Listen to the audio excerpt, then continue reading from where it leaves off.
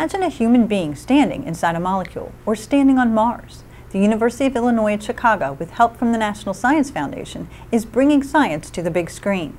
It's called CAVE2, the next generation large-scale virtual reality system that allows researchers to completely immerse themselves in the seamless 2D, 3D environment of visual information. Beyond its ability of transporting to a cyber world, researchers can call up related materials like diagrams, formulas, or spreadsheets, and make navigation through complicated datasets possible. This large-scale virtual system is critical for important advancements in everything from automotive design to oil and gas discovery to drug design. CAVE2 allows researchers to study worlds too large, too small, too dangerous, or complex to be viewed otherwise. Researchers can navigate 3D Mars, study molecular chemistry, stand inside virtual train tracks to observe distortion as high-speed trains roar past. It will provide doctors with important information about vessels that can't be seen by an MRI.